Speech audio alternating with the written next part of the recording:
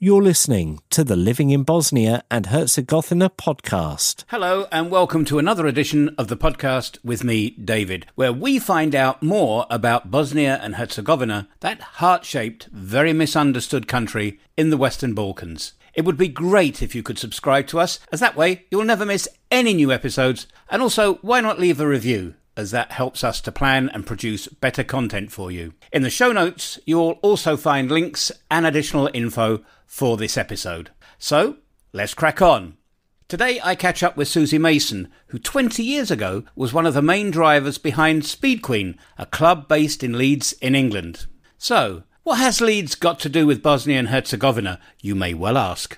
You're listening to the Living in Bosnia and Herzegovina podcast. Susie Mason, what's it like in the People's Republic of Yorkshire today? Well, it's actually beautiful and sunny, which is quite remarkable and very, very unusual for the end of January, but it's a beautiful, gorgeous, cold, bright, sunny day. So I'll take that as an omen to be talking to you. Susie, all those years ago, I think it was 19 years ago, I got in contact with you about coming to Bosnia and Herzegovina. We can talk as much as possible about that experience, but I want to go to the end before we go back to the beginning. Here we are 19 years later. When we caught up before Christmas, you were still very, very passionate about your visit that you'd had here all those years ago. Why has that still been in the front of your mind? Well, we had been running clubs in Leeds for 10 years when you contacted us. So 1992 we'd started.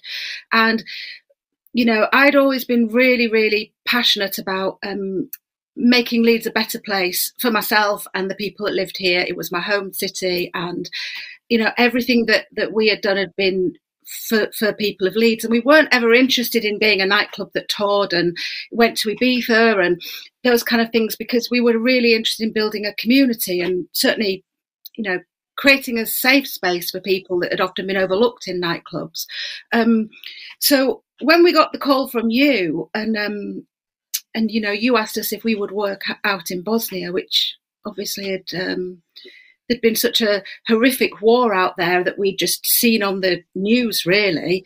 You know, whilst we were all raving and partying in Leeds, we'd just seen it on TV. And, you know, it was remote. So I suppose being invited out there was such an absolute shock, because, you know, we actually weren't taken that seriously by a lot of people in the industry here, probably because we were girls. The club was very colourful. It was very bright. It appeared to be very light, even though we did have very strict politics. And you know, you came along and kind of validated what we were doing, really, and understood how. I suppose you really seem to understand how important club culture is, and how it can affect change, and, you know, really kind of touch young people and inspire them, really.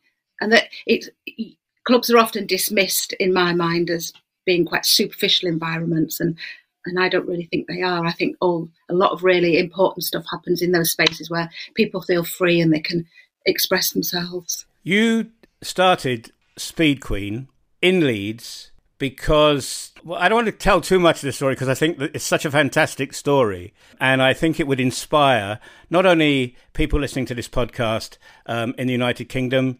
I'm really hoping it's going to re-inspire young people that listen to this in Bosnia and Herzegovina, but it's a good story for young people around the world. For those that don't know, a squat is like a pretty crummy place to live, old, desolate building that nobody's living in, and traditionally students or people that are on hard times occupy. Susie, you were living in a squat but studying in one of the most prestigious art colleges in the world, in London. When you were there at that time, did you ever think that the story you're about to tell us about how you managed to open SpeedQueen and the obstacles that you came across, in those days of squat life, did you ever think that this would all end up being so fabulously successful and coming to a country that most people in the world had never even heard of? Absolutely not. And not for the 10 years earlier that I worked either. I mean, it was inconceivable. And,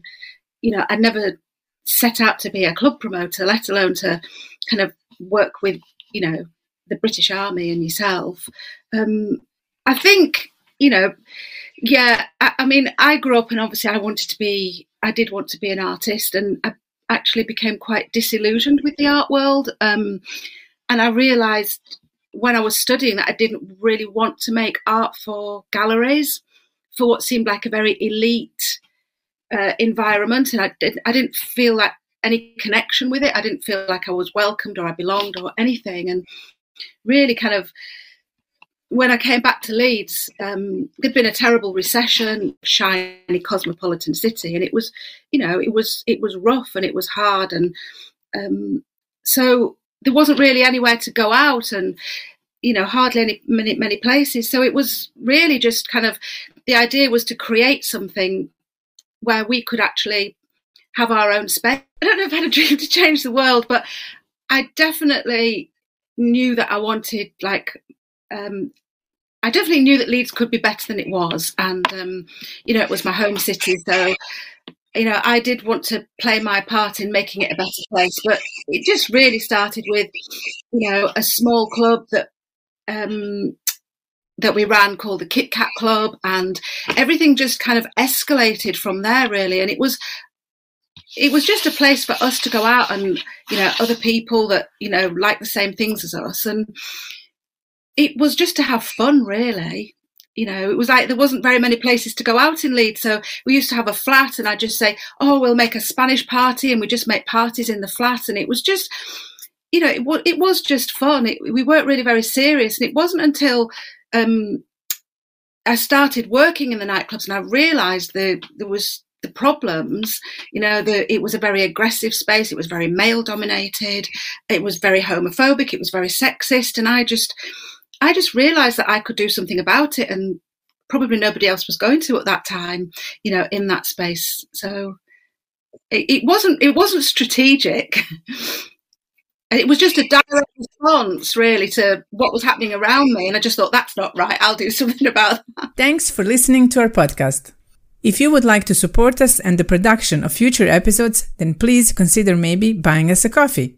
The link to do that is in the show notes for this podcast. When I was reading the transcript of a previous interview you did, when you set up one, I believe at the start, somebody was a guy actually was being pretty aggressive to you. And the courage that you showed by going to your bouncer and saying, throwing him out, which he did. And what happened next, and I was totally shocked when you never let the guy back in, ever. Was it really scary back then? I mean, it's scary being a girl I know in the club scene anyway, or I would imagine. When that happened, did you think, I've got a passion now. If I can do this, I'm going to be successful? Leeds was, you kind of grew up in Leeds, and, and there was a drinking culture, so it was rough. And, nightclubs are about essentially boys going out and getting completely drunk and either having fights or wanting to pick up girls. And, you'd kind of accept that boys could just do whatever they wanted. And it was that was really the culture. But I mean, the rave scene came along and it did change all of that, that whole kind of, everything kind of got better when people stopped drinking, so heavily. But I don't know. I just felt it was like an epiphany. I mean, one night, a gay boy came in and a doorman had a knee-jerk homophobic reaction and just punched him in the nose and broke his nose. And that was okay back then in Leeds. It was okay to do that. Bouncers could do whatever they wanted, and there just weren't any kind of rules really. And I just thought it was really, really wrong. And I just had this moment when I just thought, it doesn't have to be like that for anybody. So, and I think when you're very young, you can probably, you don't think too much about the consequences. You just start, telling people what you think, don't you? And this is wrong. And they didn't understand. The doorman didn't understand. The nightclub owner didn't understand what the problem was. So we had to move to a lot of different clubs, and had a lot of different kind of incarnations to get to that point. It was hard work. And I do remember a really big promoter came to Leeds from Manchester and said to me, when I said I'm going to open this club when everybody's going to be mixed together from different backgrounds, different sexualities, different races, and he was like, you can't do that. That won't work in Leeds. There'll be bloodshed. It won't work. And I was like, well, I'm just an ordinary girl from Leeds. So if I want that, there must be loads of other people that want that. And I just kind of, it was quite instinctive, really. And When I was right. Stumbled across you and I saw this amazing club. And when you arrived here, before we talk about that, what was it like, when we said, would you come on that first trip?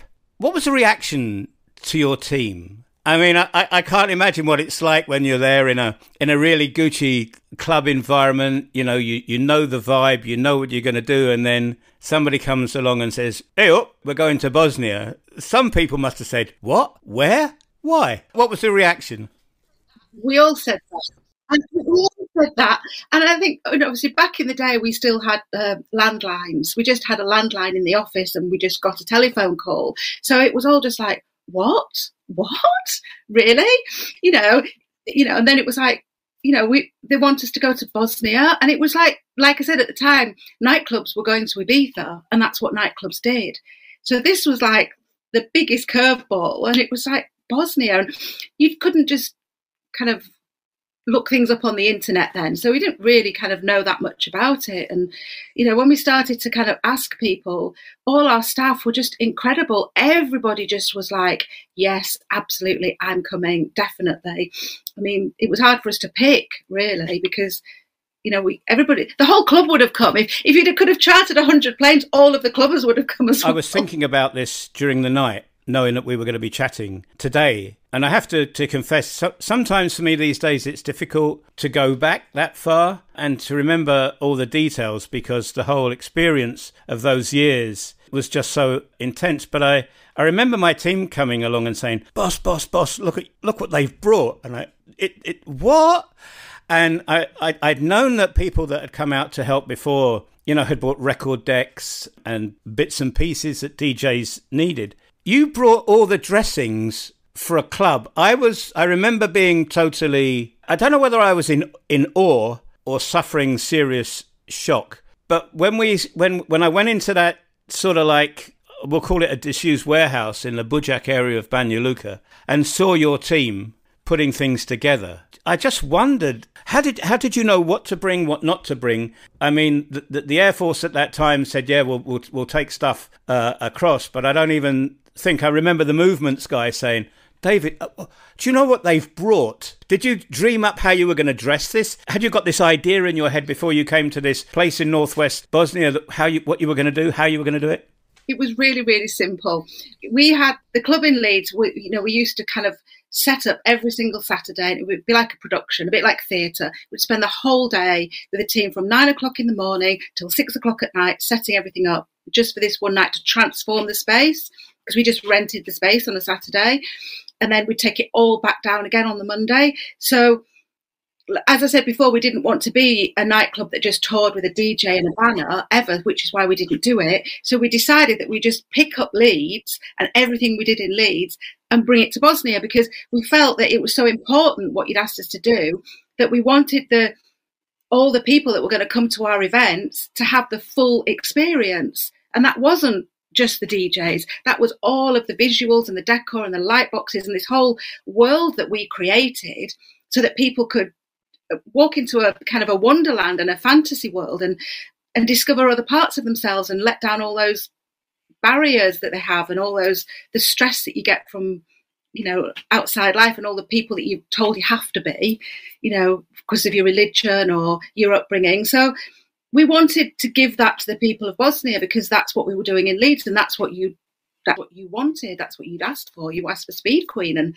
that's what we were. So we were like, we're all or nothing. So it was great, because setting it up and seeing how the young people responded to it, and all the differences. And we even had we had a lot of light boxes with words, like positive words that we'd had remade in the language, so that we really did think about it like that. Yeah, we changed the words so that it was written in Bosnian rather than English. We sat on I've got this really poor quality photograph of a younger Susie and a much younger David sat on a couch, and I was interviewing you during the afternoon, and you were as like vibrant and as enthusiastic as ever. But the shock of it all was when you started putting up trapeze into the roof. You know, I immediately thought, health and safety, what's going to happen? And I can't remember the names of those really cool girls that you had. They were strapping up these things and it was just like a circus. And I thought, I wonder the impact when people walk in is going to be stunning, because I have to say, I did stay in Bosnia and Herzegovina. I'm here today, and nothing, absolutely nothing, has been recreated in this country like those events that you put on. You did bring SpeedQueen to this country, and the only sad thing about the whole thing is that SpeedQueen didn't have a franchise here. But when all that was going up, the glint in your eye told me that it was going to be a fantastic evening. Did you have any reservations for that first big event that you put on here? You know, our team, seriously professional, like the trapeze girls, you know, they did work with a circus and they knew exactly what they were doing. You know, we weren't kind of fly-by-night cowboys, and we were doing this every single week, you know, in Leeds. So, you know, the team were really, you know, they were professional. So we didn't really have any concerns about health and safety or anything like that. We were more, you know, we had no idea how we were going to be received. I know we did one club that was a really strong techno club, and, you know, they didn't want like Happy House. And they told us when we were setting up that they didn't want it and they didn't like it. But we went ahead anyway because, you know, we just did what we'd come to do, and they ended up loving it, absolutely loving it. Probably because there was all of that decor and the visuals, it allowed them to kind of pretend you were somewhere else as well for a night, and the space wasn't so familiar. Do you think escapism helps people when they're in bad situations? I think everybody in whatever situation needs to know there are other options, that there are other ways of doing things, there's other ways of living, you know, that may be more positive than they can imagine, and have a space where, you know, that is encouraged or nurtured. I mean, yeah, I think it's really important to show people that there is, you know, there's other ways of living, really. There's an alternative, and it can be more positive, it can be brighter, it can be creative. You know, creativity is a gateway for lots of young people to unlock all sorts of things inside themselves. My first gig that I organised here was, you know, bringing Boy George across. Okay, George is George. I found an old CD-ROM. Remember those things? Goodness. I found a CD-ROM. I have an iMac now which doesn't have a CD player. We've come that far. Anyway, I managed to scrounge around to get the machine that would hook up by USB, and I found the photographs that were taken that night. Not too many of them, I must admit. And I put them online. And, you know, does anybody want a copy? Were you there that night? And you do these things online, and come on, not everything goes viral. And so many people got in touch and said, wow, yeah, that's me. And can I have so many copies and all the rest of it? Those people now, Susie, are CEOs, captains of industry. I don't know if we've got any politicians yet. I don't think so. These are people that have grown up and experienced something that the younger people haven't got today. Back in Britain, Britain's got issues. Every country's got issues at the moment. Do you think that if you were a younger Susie today, would you have done SpeedQueen all over again, or do you think it would be something different now because times have changed? Or are young people's needs and aspirations the same for every generation? I think they're the same. And I've actually been told by young people today that they would really love that space to exist in Leeds as a weekly. I don't think that there'll ever be a time where people don't have a need to come together in a safe environment and listen to music, dance, make friendships, build communities, you know, talk about dreams and possibilities of making things better, and have that kind of, you know, a platform as well. Like SpeedQueen offered young people in the city a chance to DJ, to make decor, you know, to work on the door, to learn loads and loads of skills that then, and they have a lot of them gone on to have like really successful careers that have, you know, those early days of working in nightclubs have given them. And there were just numerous jobs for people to do. You know, we had a kitchen, we had a door, there was rigging, that, like I say, there was the more glamorous jobs, but there were also all the background jobs. There was all the, you know, the running of the office. And so there was always a place for people to get involved. So fundamentally, that's got to be a good thing for any place, that they've got a hub or somewhere where young people can gravitate, because you can't work in a vacuum. You can't work creatively in a vacuum. You need a scene. You need somebody to make something happen. Or if it's not happening, maybe make it yourself, which is really what we did. And it is possible to do that. I think maybe now, like say in Leeds, things are harder because it's a much more prosperous city. The rents are a lot higher. Everything costs a lot more, and that can make it prohibitively expensive for entry-level ideas, that's always kind of sad, that spaces aren't kind of made for young independent people.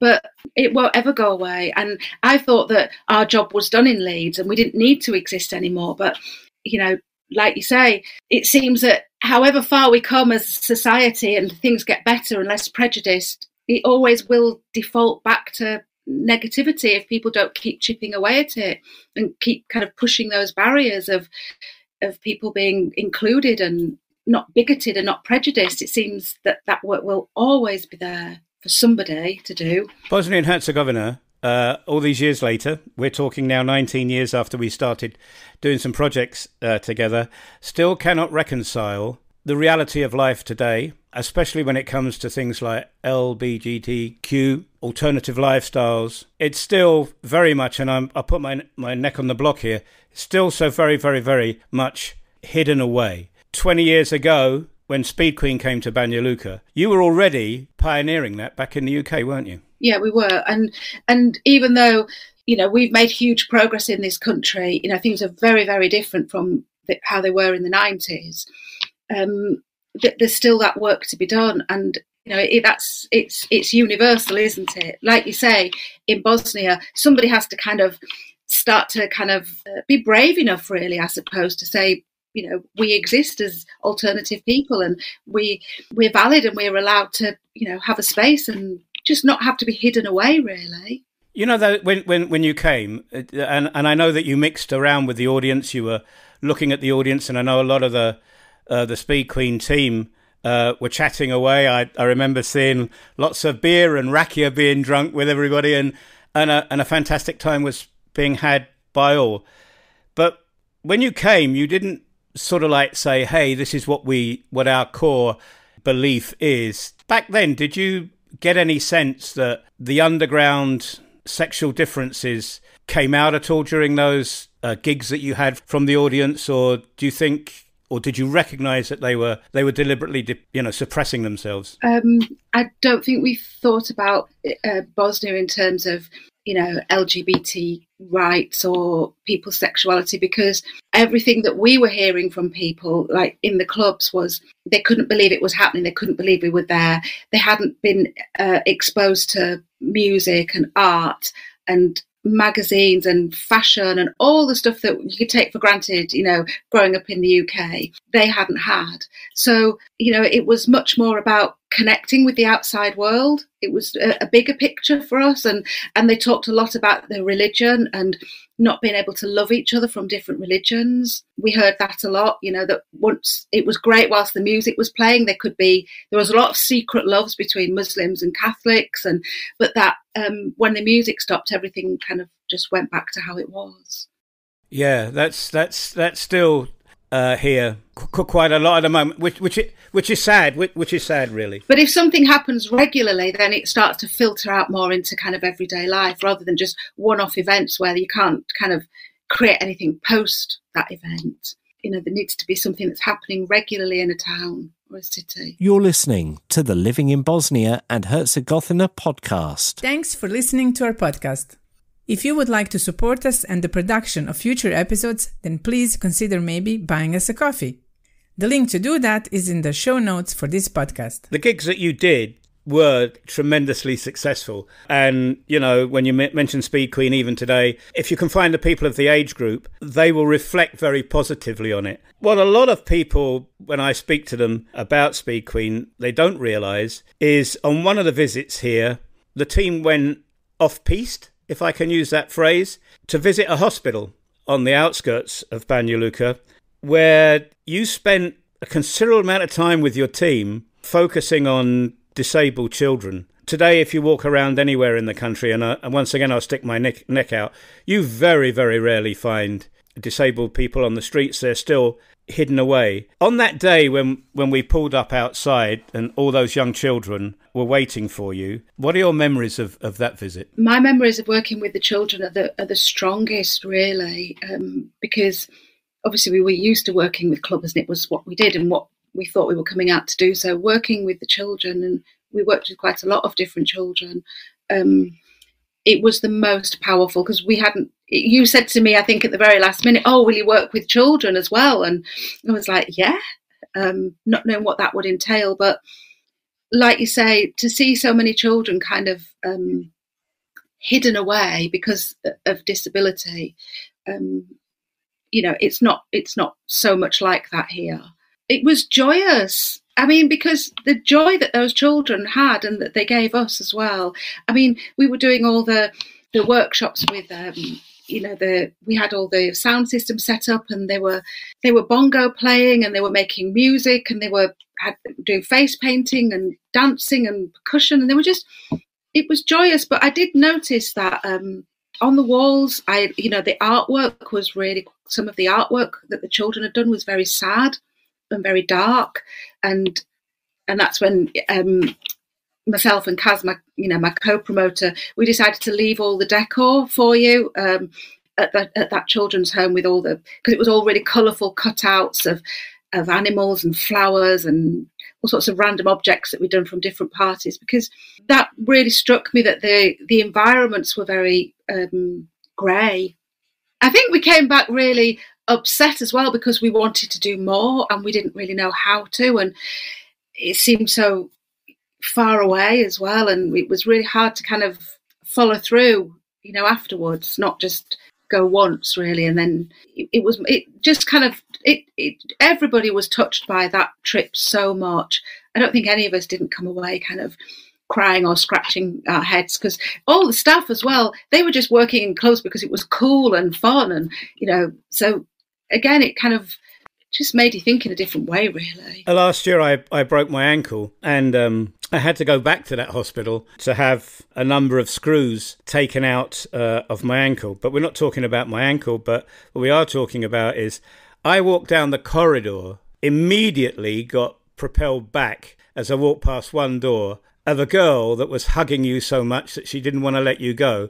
And I started to get quite emotional about that. How do you cope with having had that experience and you go back? I mean, yes, it makes things worthwhile, but do you also feel like I do at times quite sad about the whole thing? Yeah, I think that's what kind of drives me to kind of keep going, really, because there's always something to be done. There's always somebody that a little bit of attention or some brightness or something, and you can't ever underestimate what that kind of means, just to connect with one person and give them a bit of time or something that they need. So there's nothing else in life really, is there, except kind of, the world is what it is, and there's lots of things that you cannot change about it, in the bigger picture. For me personally, the only thing that we can change is on the ground, one-to-one, making people, feel empowered or feel better about themselves. I do remember one party we did was for a schoolgirl, and it was in a school, and she had, from what I remember, had asked for us to go and make this party because she wanted to learn how to do it herself, and she wanted to make parties, and it's that you don't know, do you, what your influence is going to be. I mean, I'm quite taken aback to this day of how people talk to me about that time back in England, back in Leeds, and how it affected them, and what they've gone on to do with that experience. I was about to say, when you went back to Leeds, when everything had finished, how did they react to the stories that you told? Were they dismissive of it, or did they just say, I'm shocked and I don't know what to say? I think everybody knew in Leeds what SpeedQueen was about, and I just think that, I think people were, I suppose because it was all kind of pre-social media, we didn't share a lot of stuff, so we talked to people, but things weren't shared as much. Like, if I imagine that experience happening now, everything would be translated back to the clubbers live as we were doing it. So, it was really something that we'd experienced as a group of the staff and at SpeedQueen. So it was more that I think we were all different, and it gave us a renewed impetus to kind of keep going, because we were doing lots of charity work as well in Leeds, and it was all very, we didn't talk about it. We didn't tell people about it particularly. It wasn't really that culture of that time either, whereas everything is shared now, isn't it? Like every single thing that people do, every good deed that people do now is shared, like on Instagram, but it was a very different time. And I think, people were a bit more private maybe about things that they did. I think with social media now, if we were to do it all over again with social media, I actually think we could move a mountain. I really, really do. We'll just go off track just for a few minutes.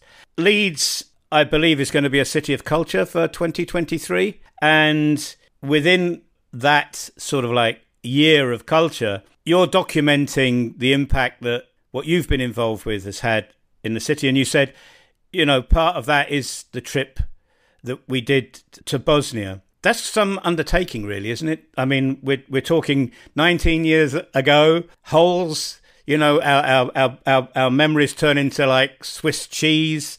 I don't know. I'm still trying to look through thousands of these old-fashioned CDs for grainy images that, I don't know, you wouldn't be able to even post on Instagram these days. They're such poor quality. How difficult is that project for you at the moment? Well, at the moment, it's in its early kind of exploratory stages. But I think it comes back to what you asked me earlier about, being young and having no money and living in London and ending up with this really, really unusual career, because I never planned to be a club promoter.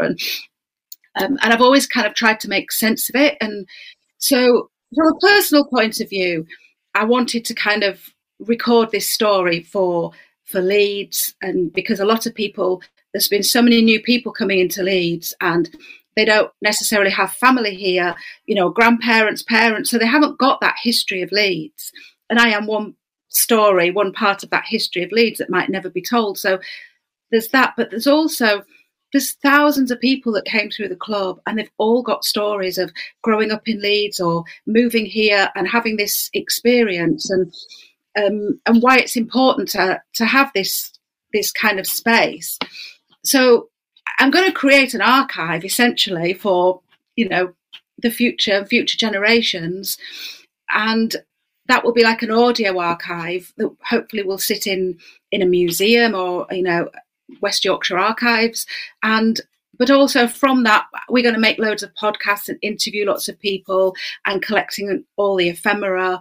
And within that, the Bosnia story is really, really important because, it's not, nightclubs don't tend to do things like that, do they? And also, another huge reason for this project is to really start to make new collaborations with people and the younger generation. And there's this whole creative community that's grown up through the clubs of the 90s.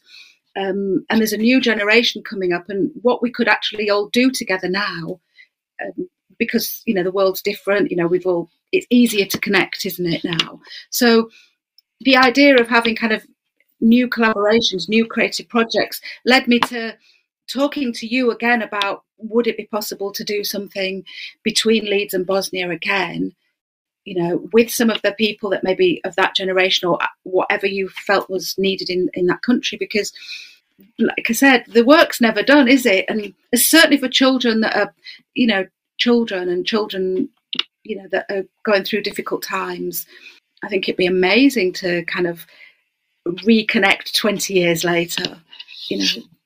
I don't know.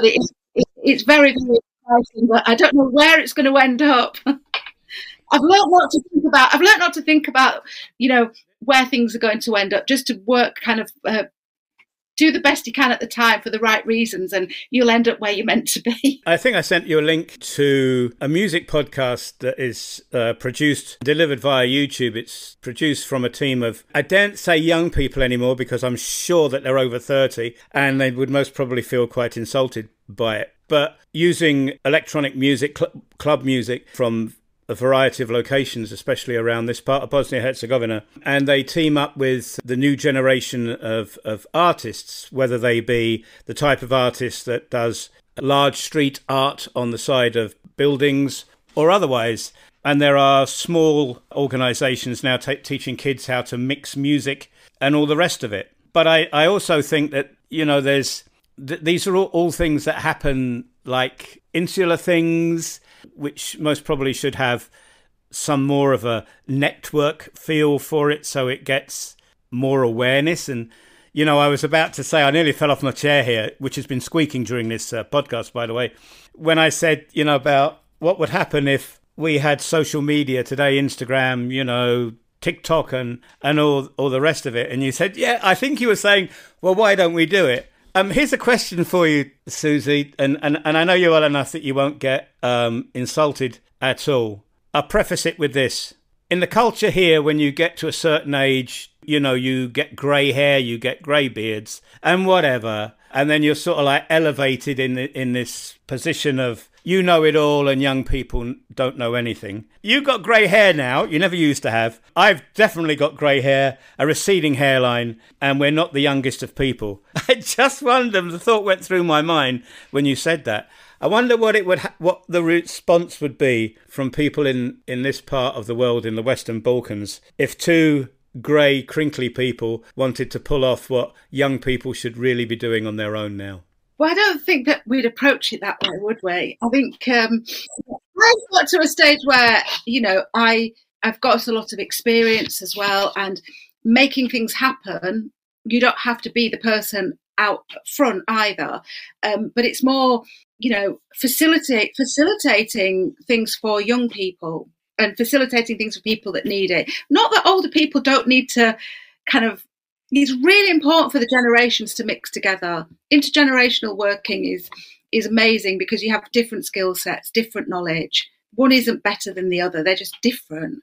So, you know, it's about working collaboratively. And from what I see here in Leeds, that the younger generation are really, really open to collaborating with older people and interested. And, you know, I do remember being kind of in my 20s and thinking, you know, that, you know, people in their 50s weren't really maybe relatable in some way or didn't. I don't think that that's true. I just think you just build a team, don't you? And you build a team with the people that are interested in what you're interested in, and you have a common vision and you make it happen and everybody finds their place.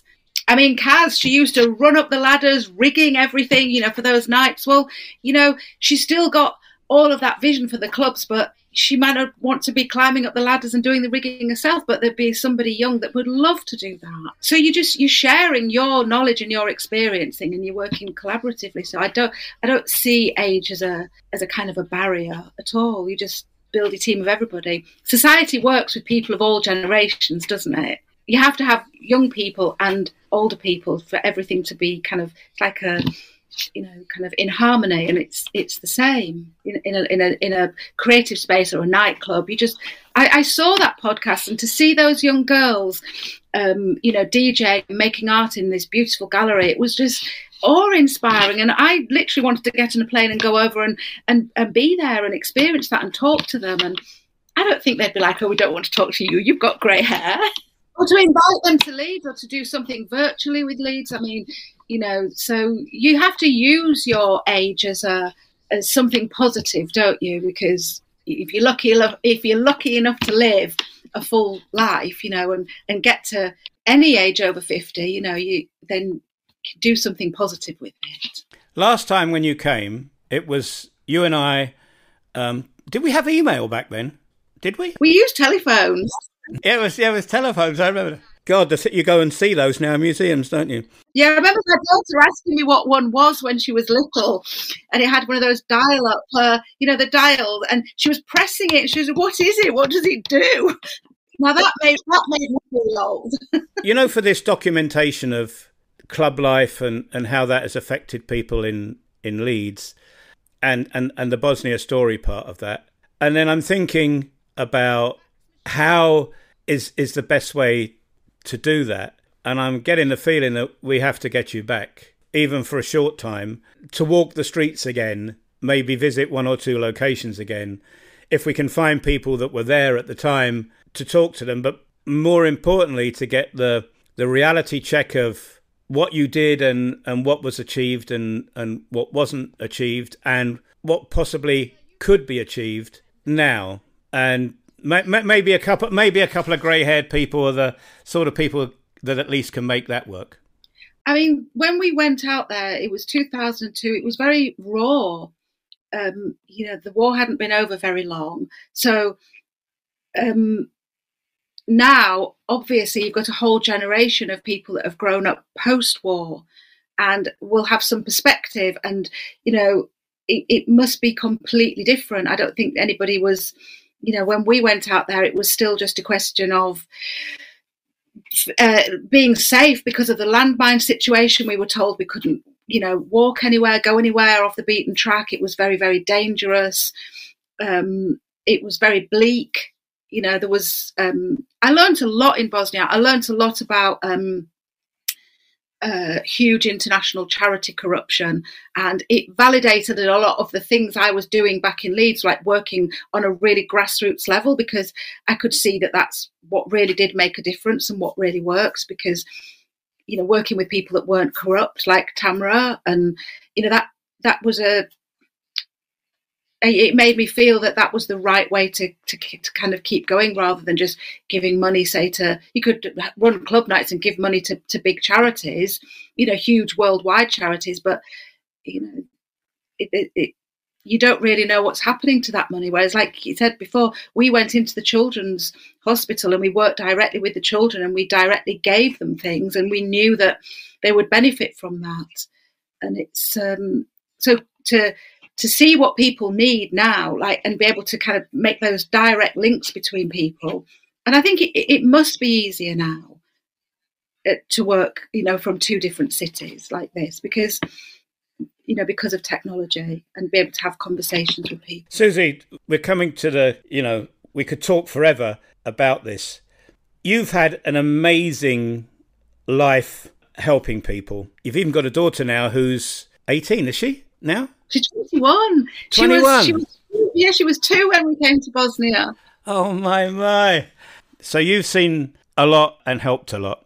It's always difficult, I think, to ask this question, and it puts a lot of people on the spot. But family issues aside, what sort of plans and projects go through Susie Mason's mind at the moment?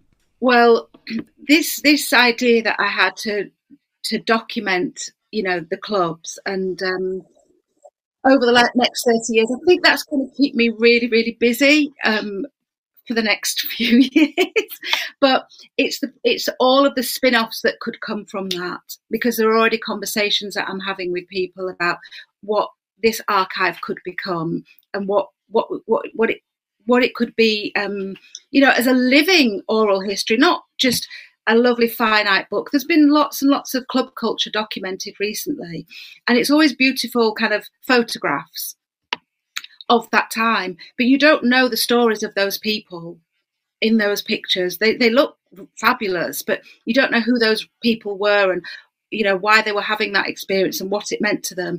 And that's what I'm trying to do, and have that filter out into that could develop into, like I said before, maybe working with some people out in Bosnia, talking about their clubbing experiences now. So we start to open up lots of new dialogues and conversations with different sets of people, and create new connections.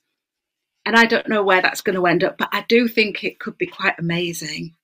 And appropriate for somebody that's got grey hair and is older, maybe not on the dance floor every Saturday night in really high platform shoes and false eyelashes. Are you talking about me? If you like.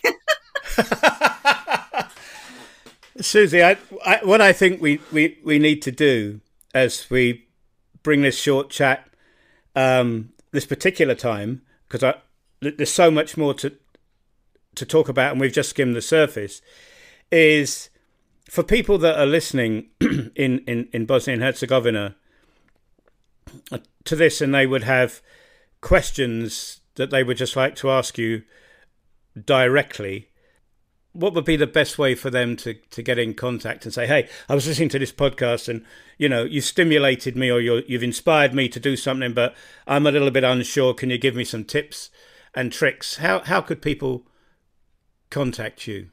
Well, that's something really interesting. Obviously, we have the SpeedQueen Facebook page, and I am in the process of setting up some new platforms for this project, which will be up by spring. But I don't know. What do you think? What do you think we could do? Some kind of webinar, or I don't know. I don't know what. We'll talk offline. Yeah. Yeah. I think it would be great to have some kind of online space where we could facilitate that, not as a one-off, but just as something that could be kind of rolling, where we could encourage some kind of conversations as well. And anybody can contact me on my email as well, which you can attach to this, can't you? The one that I used earlier. Yeah. Yeah. Okay. So if anybody's listening to, well, I hope people are listening at the moment. Then in the show notes, I'll put Susie's contact email address. Finally, then, Susie, for people that feel that they want to do things like you've done in your life, what is your one piece of advice for anybody that is listening now and thinking, God, I wish I could do something like that? What would it be? You can. You absolutely can. Anybody can. I was just an ordinary girl from Leeds, and I just made something that I just wanted to exist. And you don't have to think big. You don't have to think long term. You really just something for now, and just get you only need a few people. You only really need a handful of people that feel the same way to start to create something and to support each other to make it happen. And just one step at a time. But lots and lots of things have been changed in the world and made better in the world by just ordinary people just thinking, I'll just have a go.